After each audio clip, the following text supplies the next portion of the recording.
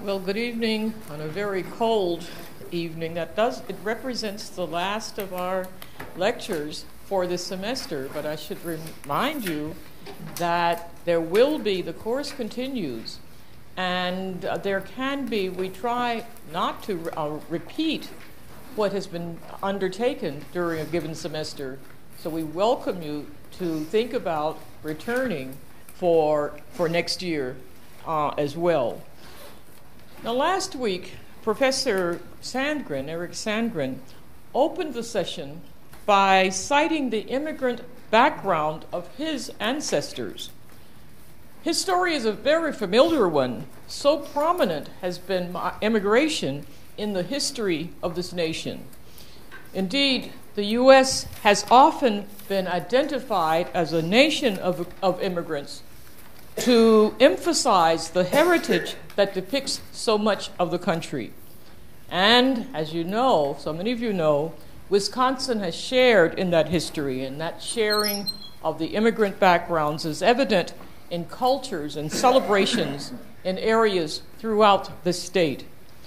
But not all residents lay claim to ancestry in distant locales.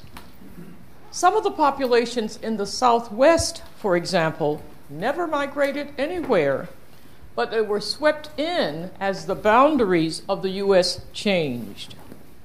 The largest of the non-immigrant population consists, however, of Native Americans, whose land the migrants infiltrated. That's one way for describing it. The case of Native Americans and the Wisconsin idea is a complicated one. Chad Goldberg, whose introductory chapter we've recommended several times, Goldberg, in discussing the evolution of the Wisconsin idea, notes that its architects of the late 19th and early 20th century, that those architects ignored Native Americans and their history. There are several possible reasons for why there was little systematic attention being paid by the architects of the Wisconsin idea. One is a view that white immigrants, and not Native peoples, were responsible for the advances made. We've referred a couple of times to Frederick Jackson Turner, who had spent time here at the university and who was known for his frontier thesis.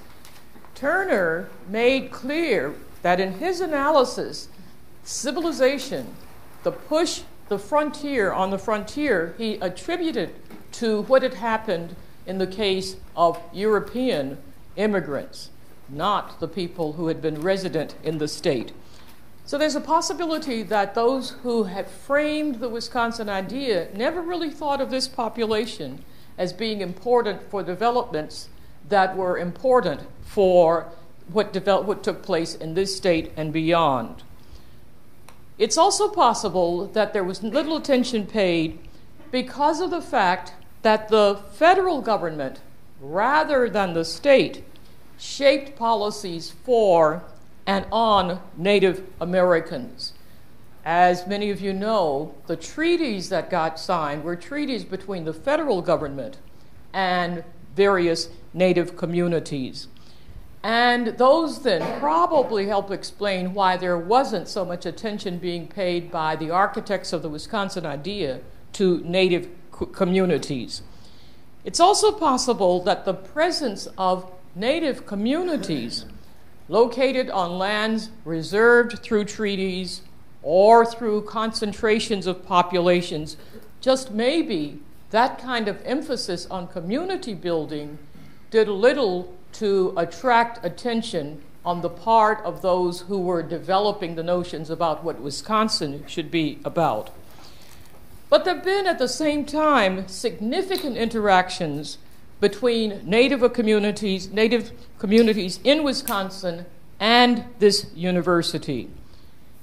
The lives, the experiences of our presenters tonight exemplify then what I've begun to describe as a complicated picture.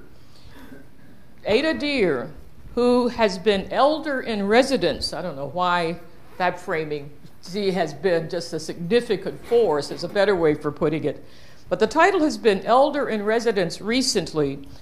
She was, in fact, the first Menominee to earn an undergraduate degree from the university and has had experience on the faculty and in any other number of places and activities. She's widely known for her work that led to the Menominee Restoration Act of 1972, that act that returned the Menominee Reservation to its federally recognized status, and perhaps we'll hear more from her about some of those developments. Larry Nesper, Professor Nesper, directs Native American Studies here, and he has a particular interest in nation building among Native peoples in the state. This seems to me extremely relevant because we've been talking about what has happened as Wisconsin. Other parts of Wisconsin were working towards nation building, but what about other populations and their attempt to ask, what are we seeking to achieve? These two individuals then are eminently qualified to explore with us not just the past, but also more contemporary developments. And in fact, they've put together materials that talk about the Wisconsin idea in the current era. They then can share with us both those historical experiences as well as those from the present. We then are pleased to have both joining us this evening to help to share with us their observations and experiences about Native Americans and the Wisconsin idea. Professor Nesper. Ada, dear.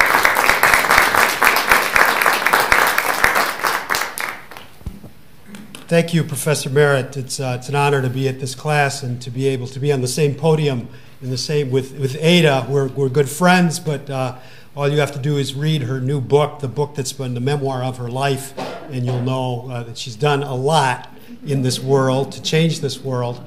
And we would not be in this room in this kind of way had it not been for the work that she's done.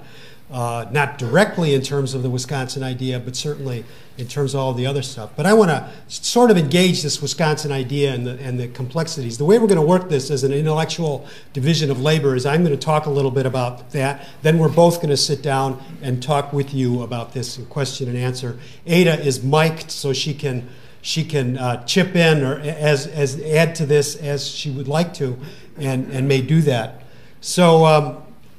Just to my understanding of this, the short form of this is that the University of Wisconsin should promote the well-being of its citizenry by advancing democracy, providing citizens with assets to enhance their own progress, connecting the citizens with each other. And we have that use of the word citizens repeatedly in that. And I'm not sure where I got that from, but that was one of the statements of that, and I'm sure it's all familiar to you when you hear that.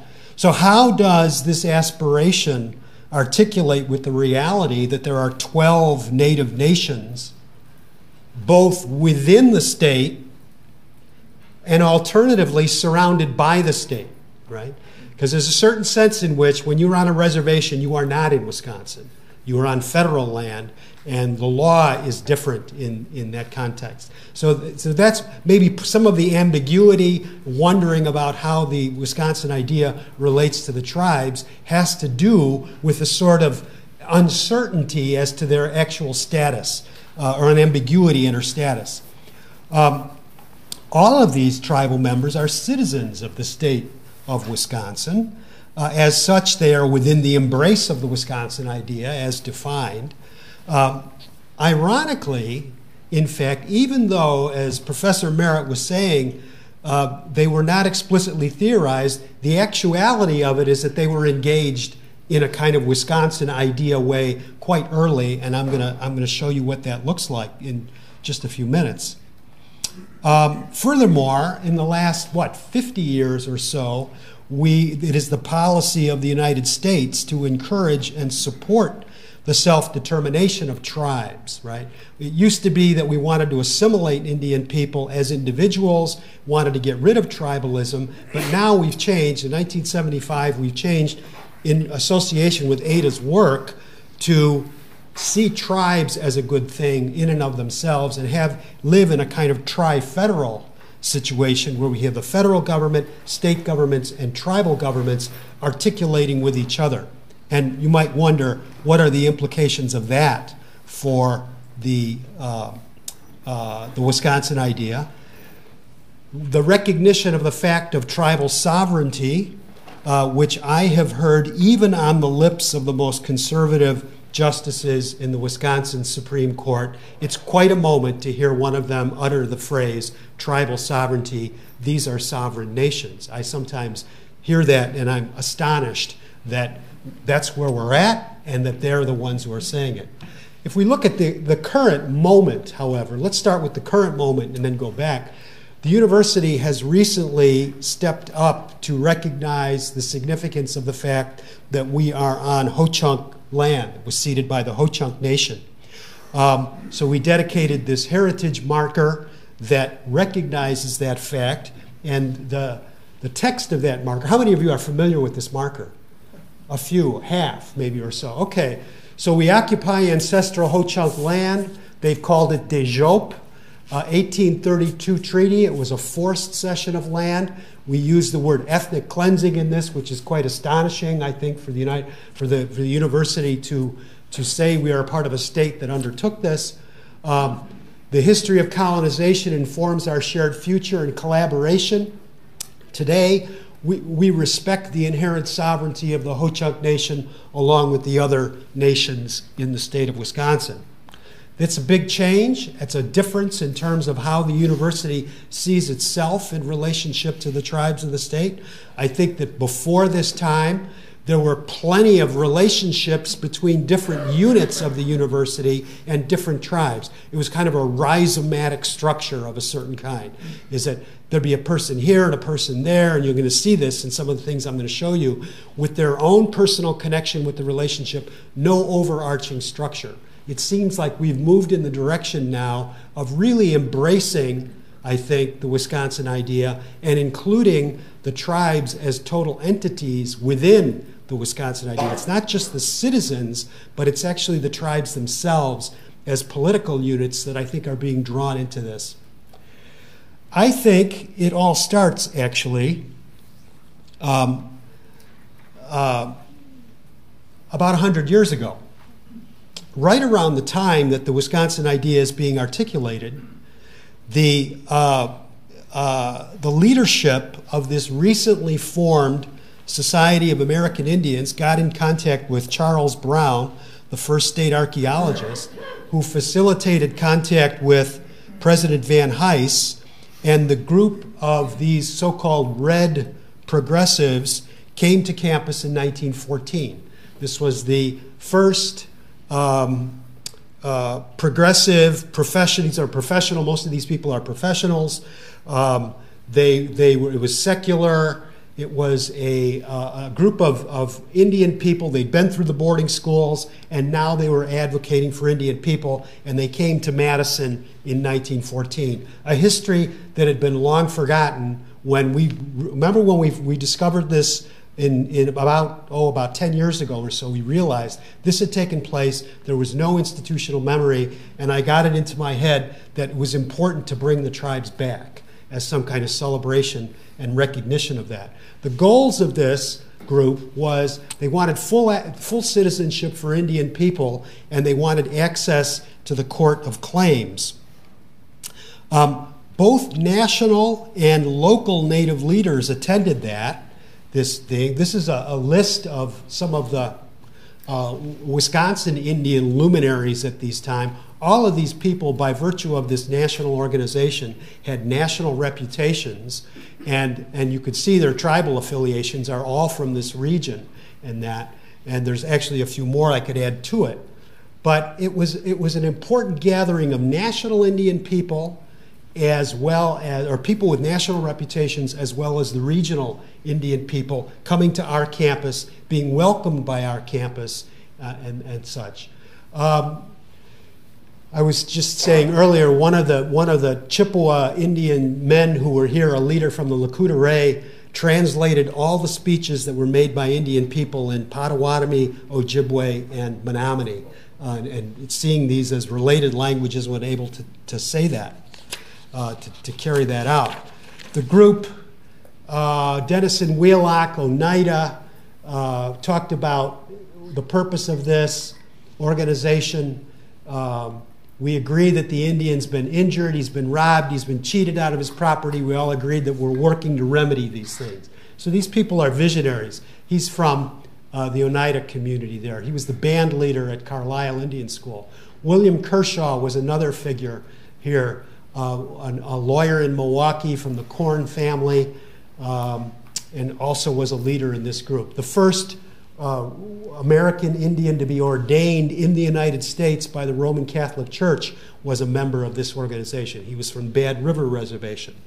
There's Wayukasit, the chief of the Menominees at the time, two pictures of him who came to this meeting as well. There's Henry Rocloud, the first American Indian to graduate from Yale University, played a very strong role in the Merriam Report in 1928, showing all the shortcomings of the Office of Indian Affairs, and a leader throughout. John Newey was a chief of an off-reservation tribal village, Potawatomis and Ojibways and such, came to talk about the treaties and the importance of the treaty relationship between the federal government and that. This meeting would make the news to the point of being reported in the Washington Post, because the meeting that took place on this campus, they put together a petition, brought it to President Wilson, and this would in turn be reported in the Washington Post. So what does all have to do with the Wisconsin idea? Well, all right. These are some of the bullet points about this, about what the Wisconsin idea is supposed to be about. I'm highlighting the research directed at solving problems and the idea of conducting outreach. One of the things that happened in this 5-day meeting that took place on our campus in 1914 was that a sociologist, and I know I just talked to a couple sociologists, and we have sociologist hosts, so sociologists saved the day, as it were. Mackenzie from Ohio State, who had been instrumental in the development of this organization, came to this meeting. Mostly it was tribal leaders talking, mostly it was Indian people talking, but Mackenzie at one point gets up and he says to all of us here at the University of Wisconsin, he says, "This university has led gloriously this way of education in this country, but on this point they have not come up to their duty. There are at least 6,000 American Indians in the state of Wisconsin, and what are we doing? Our field workers are sent by our universities to China, to Africa, and other parts of the earth, but how many of you sent from this university to the Indians of Wisconsin and the United States?" So we get called out at this point in the context of this meeting, in front of these Indian leaders, in front of other university officials, are called out by this Ohio State sociologist, and it begins to have immediate consequences. It looks like the Menominees initiated a relationship with the university at this moment, and they asked the university for a judge and a speaker for their annual fair, asking Agricultural Extension Service of CALS at the time of the at the 1914 meeting, right at the time of this meeting. So the channel was opened up at that moment, and the Menominees asked for this person to come up to their annual fair. This took place in the spring of 1915. Dean Russell of CALS then sent Wojta out as the agricultural agent, and he began to do a number of what are called Indian Farm Institutes in association with this. He was state leader of the county agents, and he worked for the tribes for 27 years.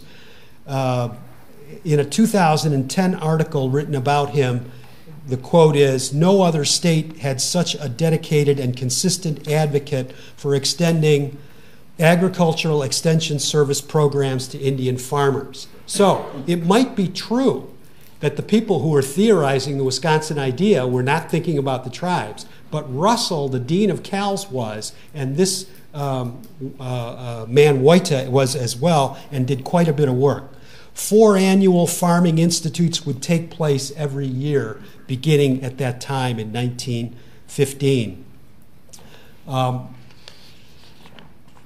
You get a sense of that, and it was a day-long program, and it was all really an exchange. This is a quote I noted from Goldberg's piece, talking about the Wisconsin idea as being an exchange, a flow between experts and ordinary people. Well, in this case, the ordinary people were the tribal members who were trying to do agriculture out there, and then we had the CALS experts coming out making suggestions. And from what I can tell from this, there really was an exchange of the tribes talking about the problems they were having and Extension getting the message. So the Wisconsin idea and this kind of initiative is starting up at this point.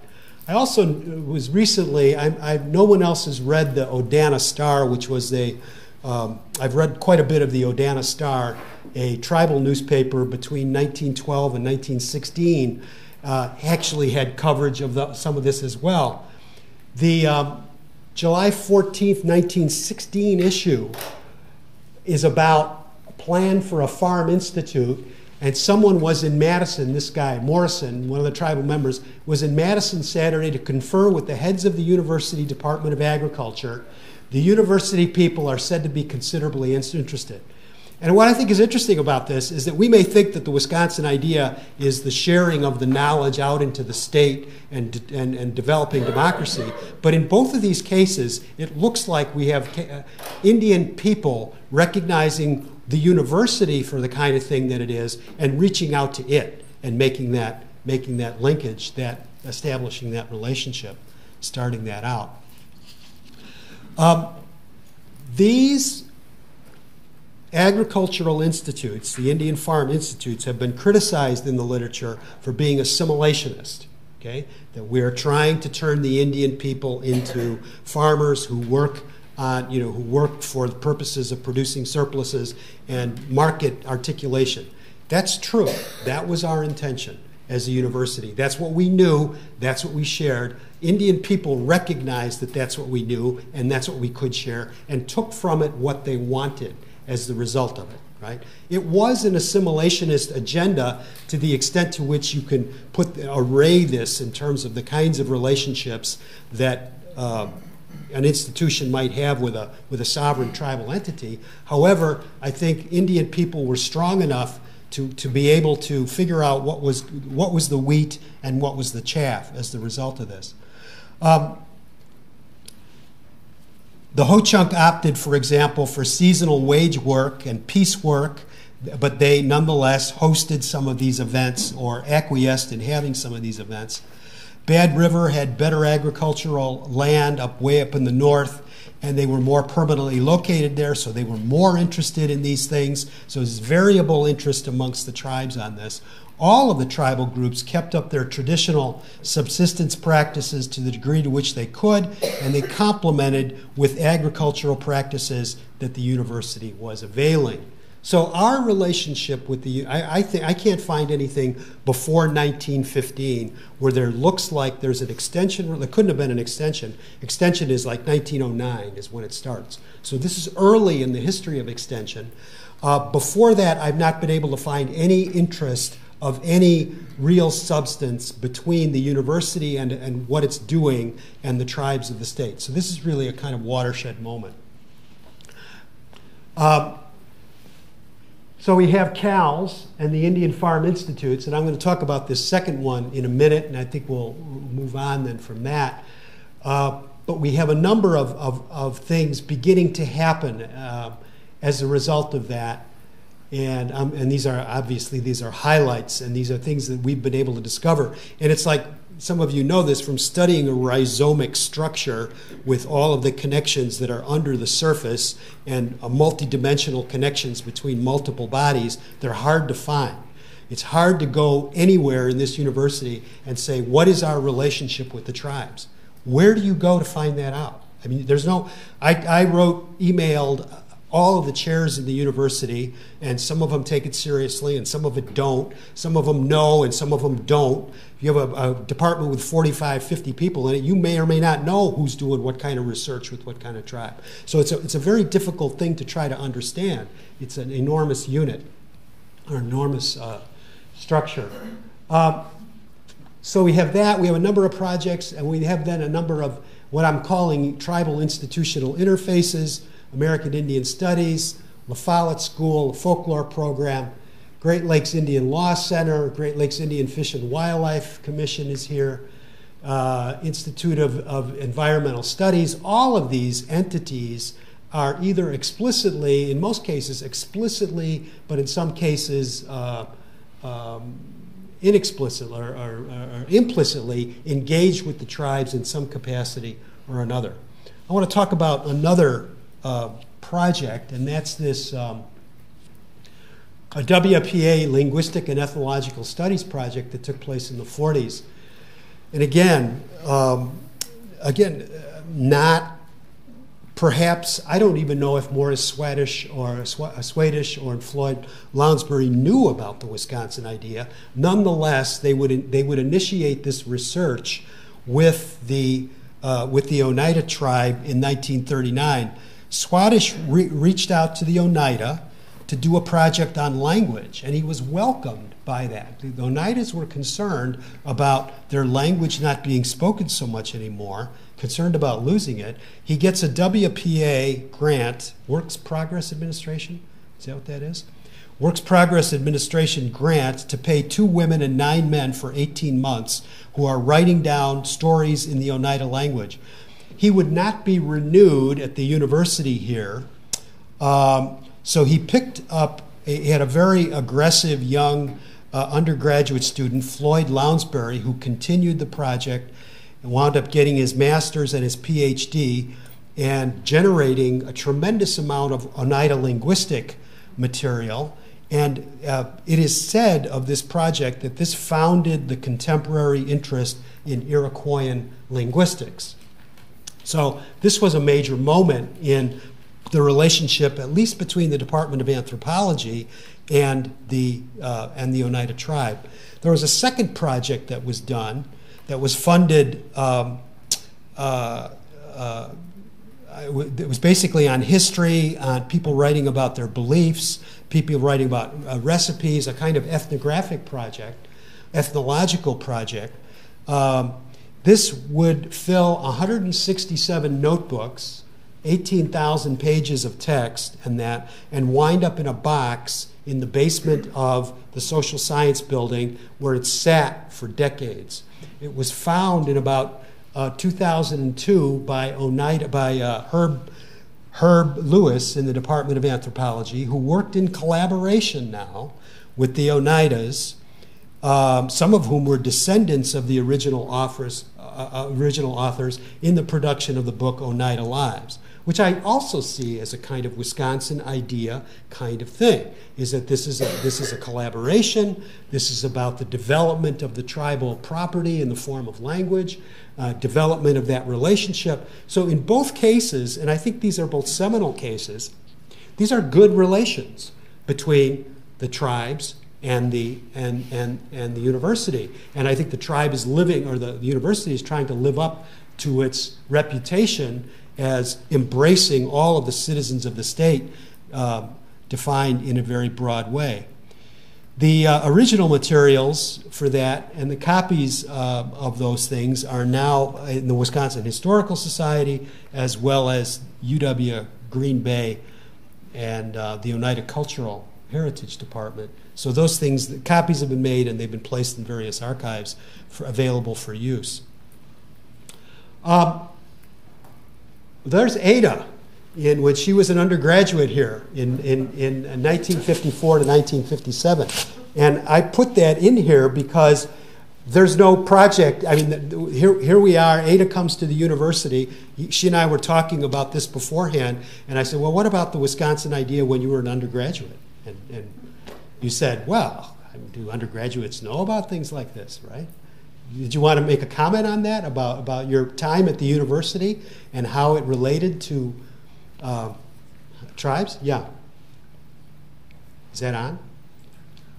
There is a microscopic little thing here. Yeah, that's good. Yeah, good.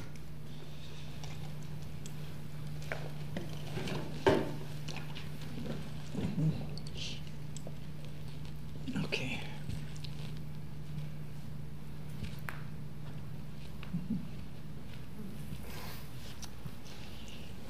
Well, first of all, I want to commend everybody who's here. It's the end of the semester, and I was an undergraduate here, and it's a very, very difficult time, and pressure, and grades, and all this stuff. So it's wonderful that you're here in this difficult time, and I appreciate the professor and the two professors here with their overviews and with their wonderful knowledge.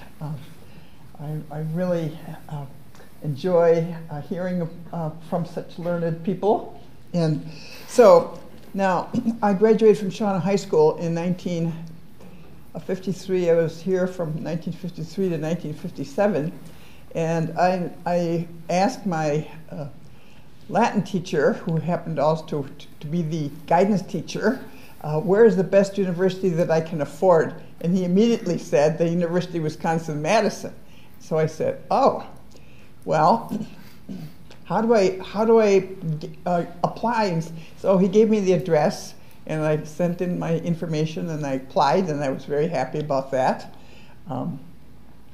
But all of the materials never arrived. And after I arrived on the campus, about 3 weeks later, this big package of information from the university arrives at Barnard Hall, where I was living.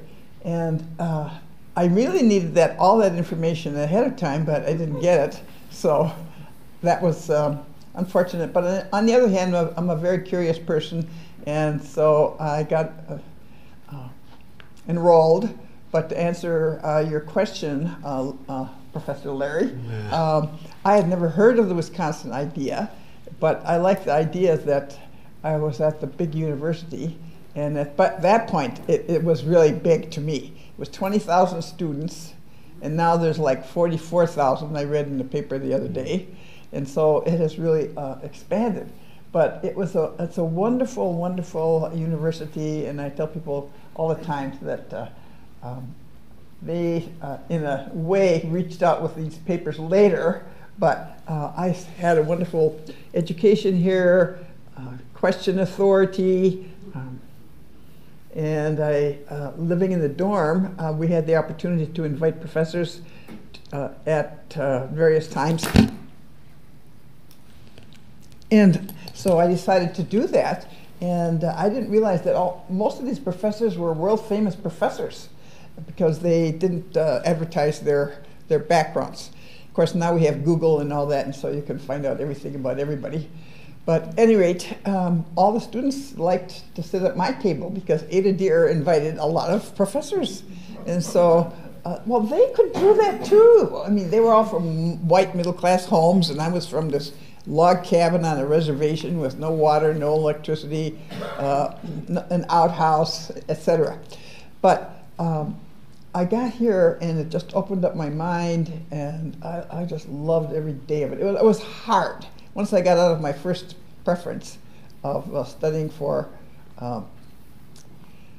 algebra, and I'm not a scientist. I wanted to be a doctor, but when I found out I had to take algebra and chemistry again, I said, oh, I'll never get the grades to get into medical school. So I changed to liberal arts, and then it was a wonderful journey then. Now, I don't know when I heard about the Wisconsin idea, but I liked it. It sounded so welcoming and so important and so wonderful that this university had conceptualized and had publicized this around the state. But I don't think that any people ever came to the reservation while I was there. And I think I know that after our tribe got terminated, That's a whole long story, but the government doesn't know what to do with Indians yet. And they've tried all kinds of policies. First there was genocides, and then there was the diseases that came, and various other policies. And the policy in the 50s was termination, which meant that the federal government would withdraw from their responsibilities, and then just the tribe would be on its own. Now, my tribe is the only tribe that has its basic origins here in Wisconsin. We never came from anywhere else. We were here originally. And it's wonderful that the university is paying attention to this Ho-Chunk land with the Dijope residence hall and markings of the other activities there. I was assistant secretary from 1993 to 1977, and I had the honor of signing the new constitution of the Ho-Chunks. So that was exciting. And that constitution was written with association with our law school. Now, at the law school, we have Professor Richard Manette, who is from Turtle Mountain, and he's been here for, I think, about 30 years. And he has really reached out to the people, and I think he's the most active one that I know of. That the tribal people know he's here. They're very proud of the fact that a Native person is there at the law school. He's consulted, he's helped write constitutions.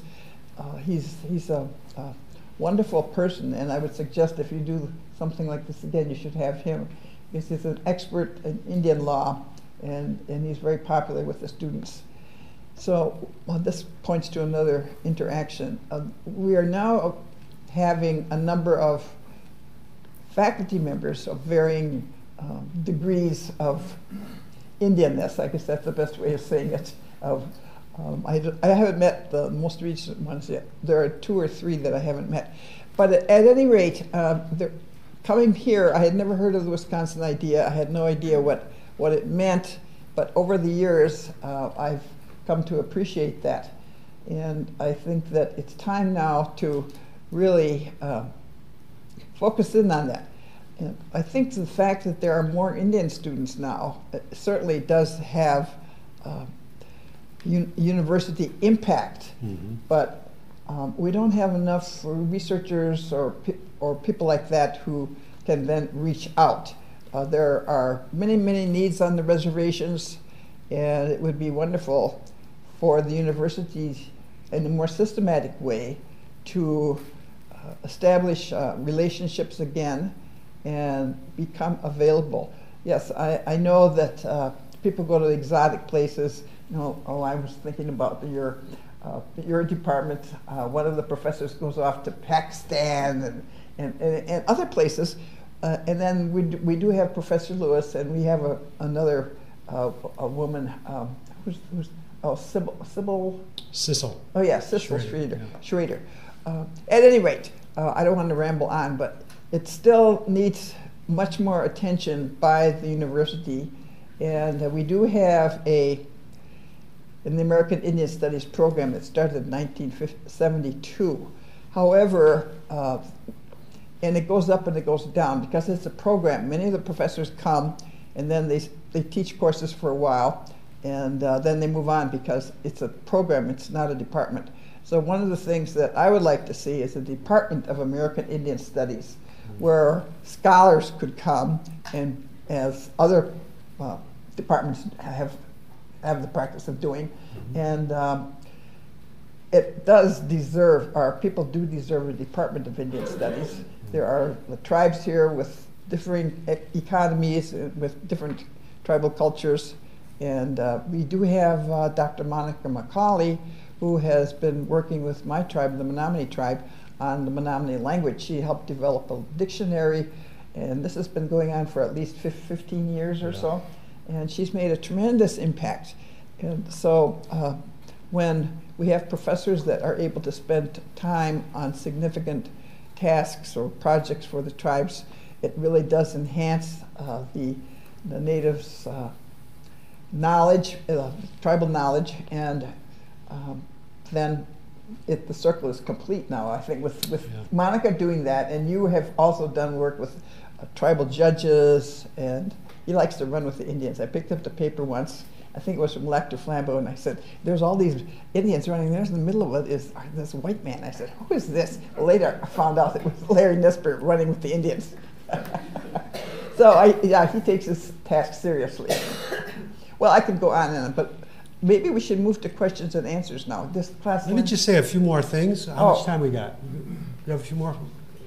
Say a few more items onto this, and I'll just say this. I just want to say, you don't have to crane your neck to see this, but while you were on campus, there was a C.W. Loomer, I don't know which department he was in, but it was already working on this kind of terminationist economy, and he did a paper called The Possibilities for Commercial Recreation Industry on the Menominee Indian Reservation. So this was already, I think, in that terminationist era. It hadn't begun yet, but it was that maybe the dark side of the Wisconsin idea in the sense of facilitating this. And Ada just said that these are some of the centers that exist on campus, and she mentioned that she signed the Constitution, and there's a copy of that Constitution right now in the Memorial Library in a display case where they're showing this, the heritage marker plaque is there, and they have a display case of that, and they got a copy of the Constitution with your signature on the Ho-Chunk Constitution that was written with consultation with the UW Law School, right? So that, I see that as a kind of mutual interest kind of project that went on. I said that there's a Great Lakes Indian Fish and Wildlife Commission. The Ojibwe tribes have an MOU that they signed with the university. There's examples like a housing project at Lakoutere was done by one of the departments. Barbara Bournes also did work with the Lakoutere Band on the Chippewa flowage. The Northern Highland District exploration of the Limnology Center. Again, there's Monica. Monica's work on the Menominee Dictionary is there. The library's got a project going. We had a project going with Wisconsin Nutrition and Growth Study. And that. So there's a lot this was all before the big tribal summit that we did in 2015. Ho-Chunk people came here for the dedication of the DeJope Residence Hall, endorsing that project. And then we had this big summit on approximately the 100th anniversary of that. And this brought the tribal leaders to campus, had the tribal leaders bring their administrators to campus in the area of health and environmental issues, and had researchers sit down with tribal officials. They were talking about their issues, their problems that were amenable to research, and getting responses from the researchers here on campus, and figuring out a way to do collaborative work. Since then, there have been quite a number of things. This is some images from that tribal summit that took place. There's the tribal leadership on the left, and a moment in the tribal, and then you can see that image again of the 1914 meeting that was evoking this 100-year relationship between the university and the tribes. Most recently, I contacted Doug Reineman, who is Associate Dean for Extension in CALS, and I asked him what's going on out there with Extension and with CALS, since you guys, in a sense, started all. What's it look like in 2018, 2019? And he provided me a 12-page, single-spaced document that was identified all of the different things that are going on. I'm not going to stand here and recite those to you, but we can avail those to you if you're ever interested. I'm going to tell you, Doug, what I did is I put them into categories, because they weren't in categories when we got, but now they're in categories. And I'll just tell you, these are the categories within which there are projects, activities, initiatives on the part of the university that relate to the tribes. There are a number of projects in the area of education, an 8-day field course, for example, an all-day youth event with tribal youth, a 5-day course in partnership with Carroll University. There's a whole category of activities that are going on in the Register of Tribal Food Sovereignty, which has become a very big issue, right? Lots of ways for the university to engage with that, everything from biologists to sociologists to anthropologists to food nutrition people, et cetera. There's 5 or 6 projects that. There are 5 or 6 projects in the area of energy development and climate change that have been engaged and have been undertaken. There are a few projects in the area of economy and resource development. Then there are a whole bunch of projects in the area of institutional articulation, the attempt to create permanent structures between the university and the tribes. So there's a lot that's going on. Now, one of the things that came out of this summit was a group called the Native Nations UW Working Group. One of their recommendations was to create a director of tribal relations to join the director of state relations, the director of corporate relations, and the director of federal relations, so that now we have a centralized point of contact between the tribes, where the tribes will be able to speak at a high level into the chancellor's and the provost's office about the issues they are facing, and then a more coherent mechanism for transmitting the messages between the tribes and the university, instead of this kind of rhizomatic structure that exists at all these different levels.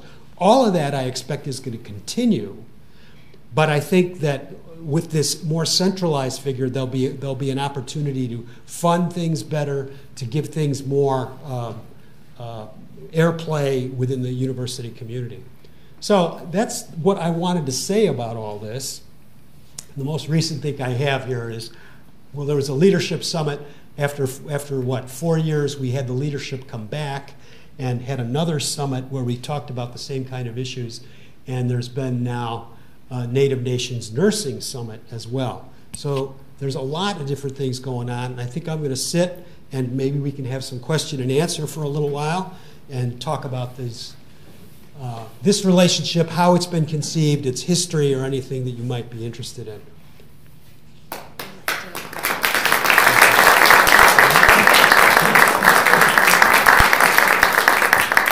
And they're quite serious about entertaining questions and comments.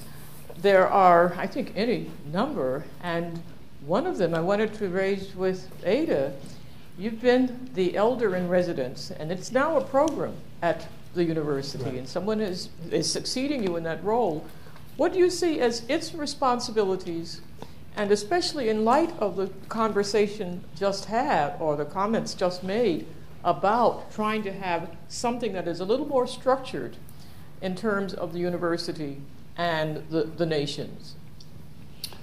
Well, as time goes on and contexts evolve and so on, I think we're moving toward it. The tribes are sending out some of their students, and I'm very proud to say I just read one of the university publications, an article from the School of Journalism, that a member from my tribe is now in the law school as a student. I believe that my sister Connie was the first, at least the first Menominee. I don't know if others came or not, but she graduated from she got her BA and became a nurse, and then after a while she decided to go to law school. So she's got 2 degrees from the university, and that's had a big impact on our family. And I should say I was the oldest of 5. I decided I wasn't going to be poor, and I didn't want my brothers and sisters to be poor. So 4 out of 5 of us have our degrees from here. And my brother had 3 degrees, his bachelor's and 2 master's degrees. And I have my bachelor's degrees. So at any rate, the students that come, they then spread the word. And there is a student group here called what is it? Wangchi. Oh yeah, the Wangchi, and they put on powwows and so on. So I think as a whole, there's forward movement. But as I mentioned, I think it could really be accentuated if we had a Department of Indian Studies, and then we would have professors who would teach that. Hopefully there would be some that would be Native people, but we don't know it yet. But the point is to have a department that would then be the center for the scholarship and the various research. Actually, I do know one young woman. She now became a lawyer, but at the time she was studying anthropology. I said, "Wow, you could get an anthropology department and go and study the white people," because everybody wants to study us. A footnote to Ada's comment about the elder in residence, just on this, is it's true we have another elder in residence coming in the spring, so that this will be the third person, and that also came out of this Native Nations initiative, which in turn came out of the summit as this thing. So we're building out of this event, building structures and also building programs as part of that.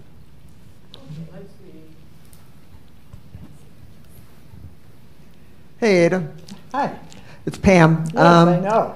So, distinguished professor of sociology. so, but I was also. actually, I'll just, jog your memory. Ada and I used to work together in a group that was focused on criminal justice issues. And so at one point, Ada asked me to run a bunch of statistics on American Indians in prison in Wisconsin so that we could do that, because she was going to go hassle the Great Lakes tribal group about getting more services in the prisons for Native people. So what I wanted to ask you, and also Larry, but especially you, Ada, is there's lots of good stuff starting to happen, but do you have your eyes on things that should be happening that aren't happening yet, that should be called to people's attention as things that maybe should be percolating around, needs that the tribes or the people are aware of that folks should be attending to?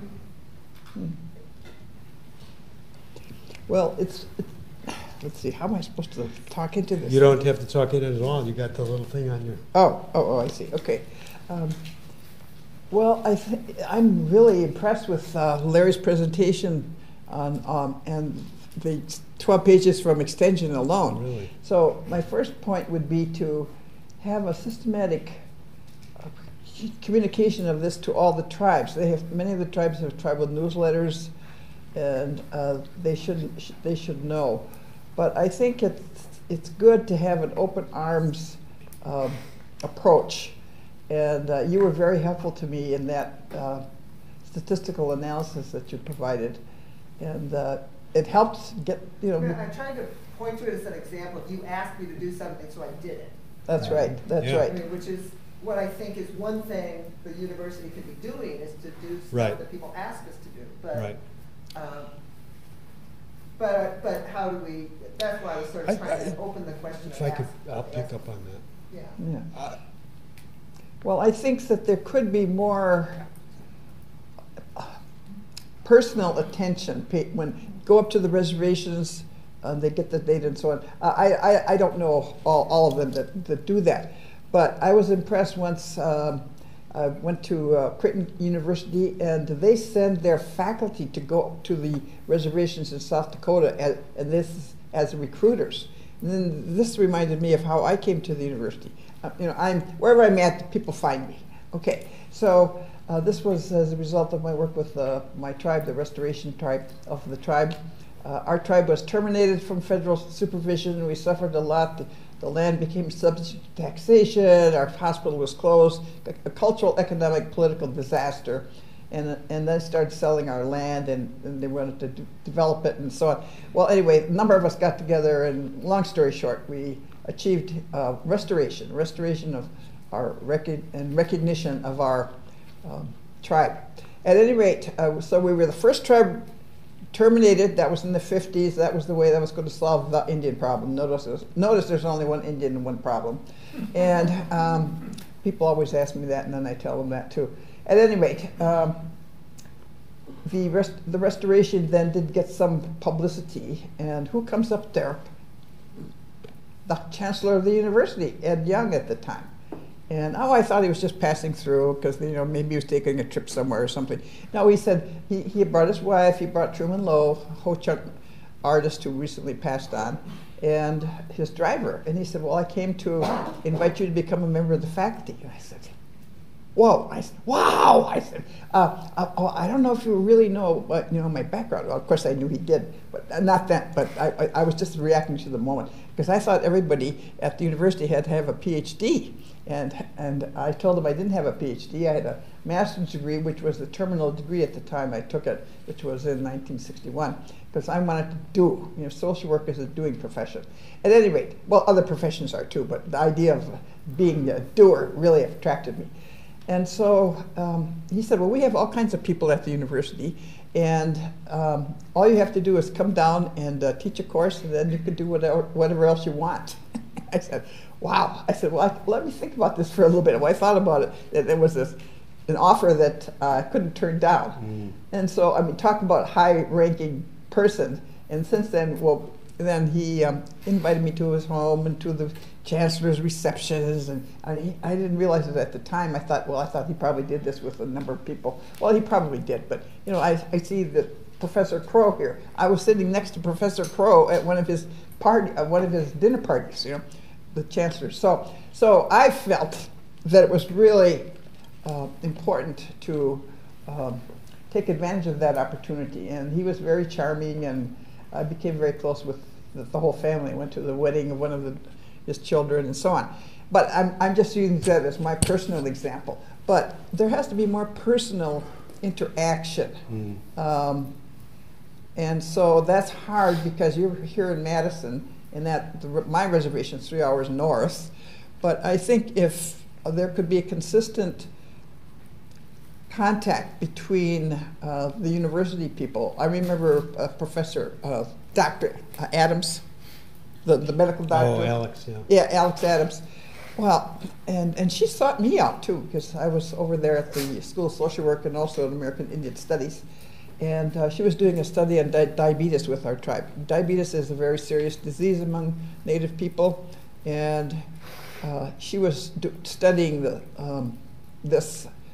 And actually, I think she provided some possible solutions. At any rate, but what did she do? She met, when people were available, she met with them. So she was up on our reservation on a Sunday so that people didn't have to work and they had free time. So, of course, time is very precious to all of us. But she came up on Sunday and talked with parents in the schools and so on. And I thought that was very touching on her part. It took away from her own family. Mm-hmm. And so I'm not saying that everybody has to do that, but if a number of people would consistently maintain contact with the people, that means a lot. And people always want to study Indians, so. So the current initiative, if you call it that, our Shared Future, has been established in part to raise just general awareness about the connection of Native Americans with this land and how it predated the connection we have, and to find shared meaning in that. And I'm wondering if that might in some ways serve a similar function to this, connecting all these rhizomes. It's giving the people on the university an idea really about what the history is. And how do you view that initiative, and what do you think is going to be necessary in order for it to work? Great question. Yeah, it's a big question. Well, let me say the Indian people are mentioned twice in the Constitution, and once in the Commerce Clause, once in the Treaty Clause. And this, to me, was really important to know. And if the educational system needs courses on American Indian history and culture and tribal government, yes, there's Act 31, and this is supposed to be taught in the public schools here, but there's not much money that is allocated to that. And some schools do it on their own, but it's voluntary. So many people are deficient in their knowledge of American Indian tribes and history and so on. But while I'm at it, the same applies to women, the same applies to blacks, the same applies to Asians. One time I got a chance to go to China, and I thought to myself, what do I know about Chinese? Chinese food, Chinese laundry, and then I was stretching it. So I decided I didn't know anything, and I like to read, so I speed read 5 books on the plane going over there, and I was really glad I did, because one of the sections had to do with the revolution and the big march in China under, I think it was Chairman Mao. At any rate, I ended up at one time sitting in the back of the bus with, and we all had translators, and it was so exciting talking to this gentleman, because I had read these 5 books, and so I know Chinese laundry. I forgot about that. But anyway, so I actually read these books before I went. So I didn't want to be an ugly American just staring down. Just being an ugly American. At any rate, so then I talked to him about the Grand March, and he turned out to have been on that Grand March. And I said, well, that was wonderful that Chairman Mao ordered that there would be no stealing from the people, no violence against the people, and he was really impressed that I knew something about his country. So there are courses, there are lots of books. There's let's see, the people's history of the U.S. It starts with the first chapter on India. That's the first book I ever picked up. That the first chapter was usually there at the end of the book, right, or a footnote somewhere. So I would encourage people to really get informed. But then there are other books like, let's see, Indian Givers and Native Names, and there are a lot of books that you could read, and it would change your attitude and your information, because most of us, and my father was Indian, my mother was white, and claim both heritages, and I claim everybody else, whether they want me to or not. So, at any rate, you're a human on the planet, that's all. That's that. But I've been reading a lot about the differences and why. Well, there's this conscious as well as unconscious attitude of superiority of white people toward people of different colors. It's built into our culture, and it takes a lot of understanding, and I'm not saying everybody, but that's the way it is. And so when people have told me once, well, you don't look Indian. I said, well, how is an Indian supposed to look?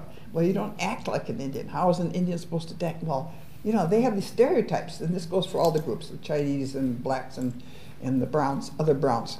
So you're asking a really interesting question. If you really wanted to do this, then you need to read, right now slavery is being featured in some of the movies and so on. And I have a number of black friends, and I've been down south. And I went on a vacation once when they still had segregated water fountains, and I actually saw these, and it just shocked me. We went to Virginia. And so anyway, I think it's a lifelong process of learning, but we're all humans on the planet, and we all have the same basic needs.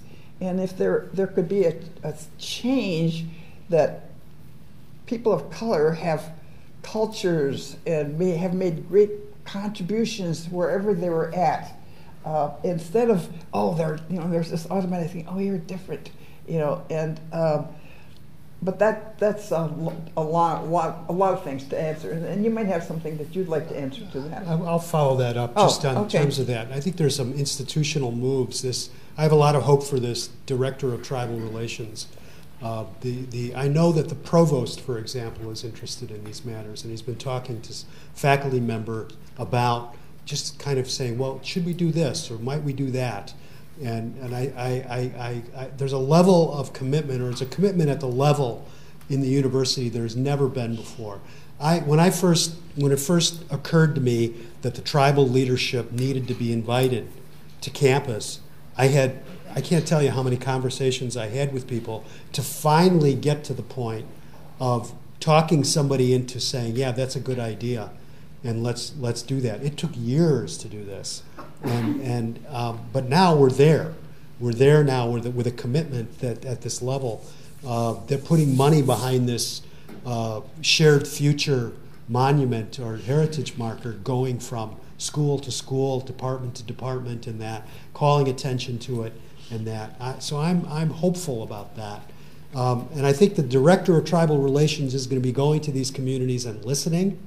And he knows the university, Aaron Birdbear knows the university well enough to say, I think that I need to talk to the dean of CALS, or I think I need to talk to somebody in microbiology. I need to talk, and he'll have that sensibility because he understands the university. So he's going to be in a position of real translation, and that's a high level thing. That's going to be what he does, I think, a lot of the time. So I think I'm hopeful that people were still very interested in what else needs to be done by ordinary people in the university and elsewhere. And I'm thinking of this because it is often very easy to say we're all the same. But I'm thinking of a case that was involving Menominee, as a matter of fact, and recruitment to the university. And the issue there had been that the assumption from the university that all you needed to do was to think about that individual, find the qualified individual, when in fact that ran counter to sometimes the group and the family kind of involvement. So this is a question of what kinds of things about nations, about the kinds of developments that need to be paid attention to so that we don't make mistakes at a time that you, Larry, are saying this is a very positive period that we're in. Right. So I think this is the question, what do we need to do, though, to avoid some of the problems that could be there if we make assumptions about it's all the same, and what kinds of developments might be useful?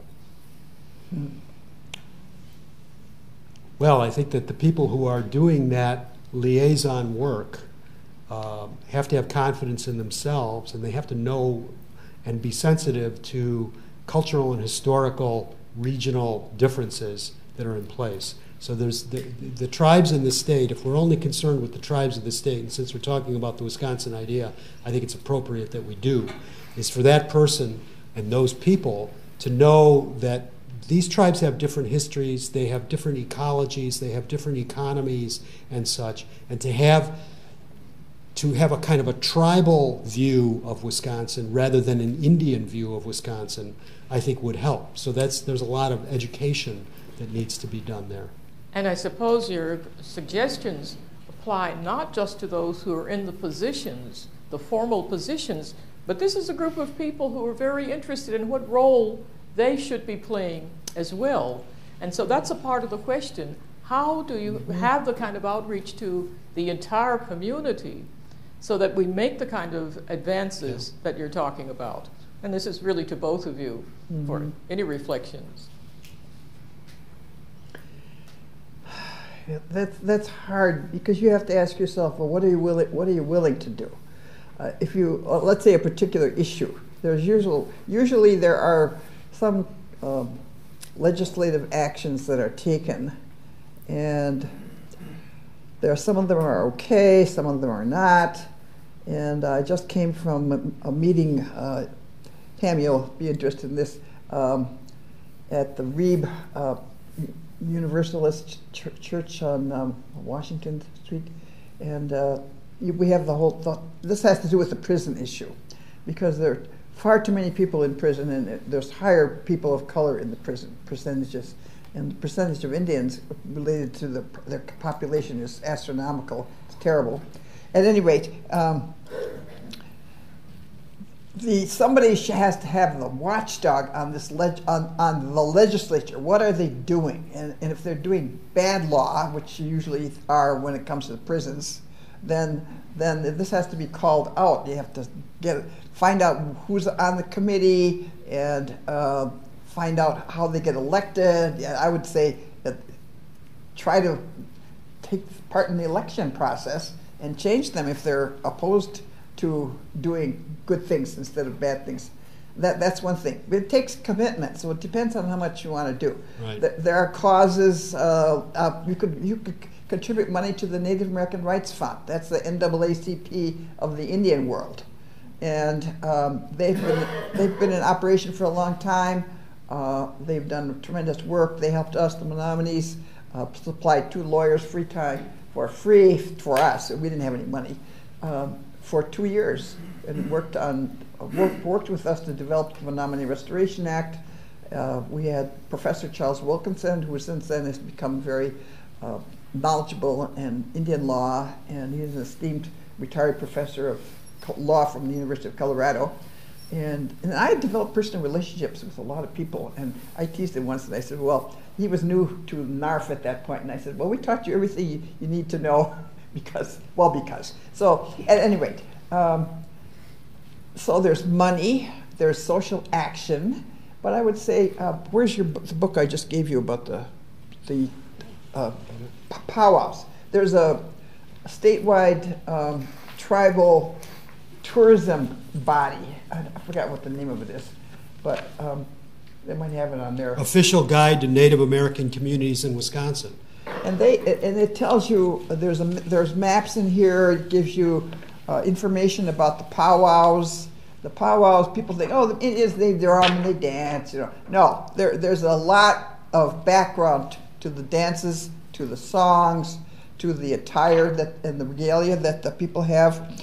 And let's see, where to get this. I just want to add, while she's looking at that, this is an investment, I think, in time. I think about it in terms of my own. I've been in relationship with the tribes in Wisconsin for over 30 years, and I feel like and there are plenty of people who don't know me, right, and have no idea who I am. I feel like it's a big investment of time, and it becomes a matter of what are you willing to do? Are you willing to go visit a reservation community? Are you willing to go there and just hang out and see who will talk to you and things like that? It's that Maybe kind you of could stuff. say a little bit more about that and how you got involved with the fishing rights issues, because that was one of the things that you said. Yeah, and for me, it started as someone who was interested in the activist part of it, and I was interested in the social justice aspect of it, and then I moved from being someone who was there as a witness, watching this conflict take place on the boat landings where Indian people were attempting to fish, and non-Indian people were raising hell with them, calling them names, throwing things at them, etc. This is 30 years ago. Some of the gray hairs in the room might remember that. But I went there originally as an activist and then saw that no one was really writing about this other than local journalists. And I saw it as a kind of, in anthropological terms, as a kind of revitalization movement, as a social movement, and worthy of being studied and paid attention to. But it's an investment of time. And I think that with some of these things, it's an attraction. It's like, do you really care about this, right? And if you really care about this, well, you'll go and with no big expectation, go visit the Menominee Reservation, eat in a restaurant or something, see if their museum is open, talk to whoever you wind up talking to. It's that kind of stuff that eventually, if successful or if it compels you further, will bring you further into these relationships. Let me see if they're. Oh.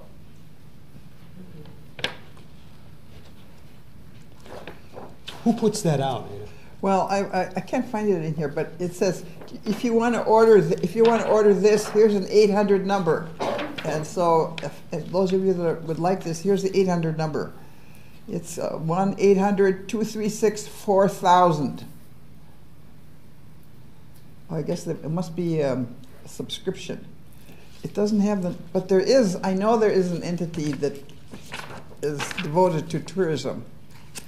And it should have it on there, but it doesn't. Got to pay attention to details. So I would say you have to ask yourself, what do you know about the history? Now, the fact that I could talk about the great march, the long march to this gentleman, and he's Chinese, I'm American, and we had this conversation, and he marched with Mao. I thought that was, and when he said that, I said, oh, you did? Wow, that is a very important action, And so then he responded well, too. So if you know something, and you can read about the history and the culture, like there's the picture there of the first Indian school teacher. She happened to be Stockbridge Munsee, which is a little piece of original Menominee land that the Menominees gave up for the Stockbridge Munsees. So and they have a beautiful little museum. Most of the tribes have some kind of cultural aspect to them, or buildings. They don't have exorbitant buildings, but they do have schools, and they have. Well, you were just telling me about the 8-hour tour at Oneida. Yeah, right. I mean, the tribes have tourism departments, right? And so all that stuff is available to people to do. Mm-hmm. I was wondering how I could stay better informed about current issues related to the Indian tribes in Wisconsin or the United States generally? Wisconsin. Wisconsin more specifically. Well, let's see. Some tribes have newspapers. Right. And they're featuring mostly their news. Well, News from Indian Country, where's that? Just News from Indian Country has ceased publication after 40 years. Oh, really? Oh, Yeah. I'm sorry to hear that. Yeah.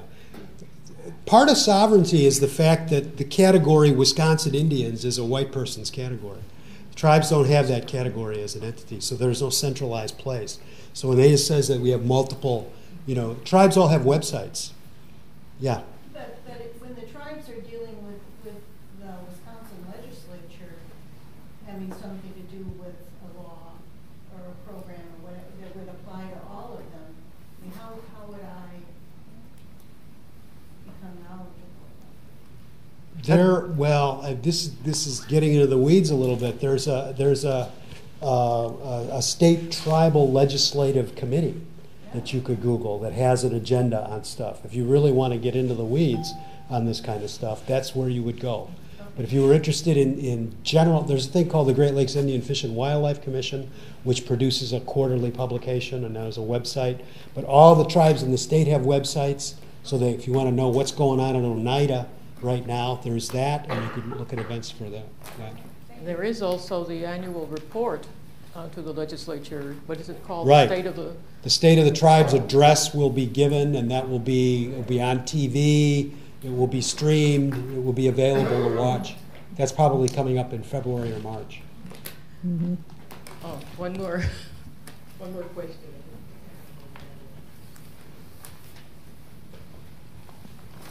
Oh, it's not current, but I was just going to say that as part of teaching, I had for a while been compiling a whole lot of internet links. I do think that there's so many issues. It's hard to stay on top of all of them. But if you pick some stream of stuff you want to, and you're willing to use the internet, like Indian Country Today is still on the internet. It just stopped publishing as a newspaper. But you can nationally go to Indian Country Today and see whatever the news is there. There's News from Indian Country that stopped publishing. Carter Hayward. And the tribes have things, and then there's social movement groups that have things like Idle No More is an organization that's been doing a lot of stuff, and there's different political organizations that have campaigns that are going on.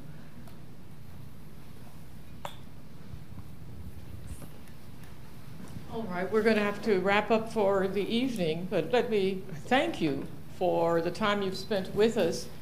And this is a group that's been very interested in questions about what is their role, what is the role of all of us in keeping the Wisconsin idea alive. It isn't just something that happened some time ago, nor is it a vision that is just supposed to be handled by given people. So these kinds of questions that people are asking about how to be informed, how to find out more, and going back to the question that we've been raising, how do we live with one another? And those kinds of things then are to be at the base of what we're all interested in. So I think what you've helped do tonight is to stimulate the interest that if we really are going to talk about democracy, about the living together, we've got to have a lot of understanding of the different kinds of communities, of the history that has been important, of the possibilities that sometimes things are really scattered. And looking through, for example, some of the educational materials for pre-college, it's just all over the place when it comes to Native issues. And I think at times it's not quite clear where this all might lead.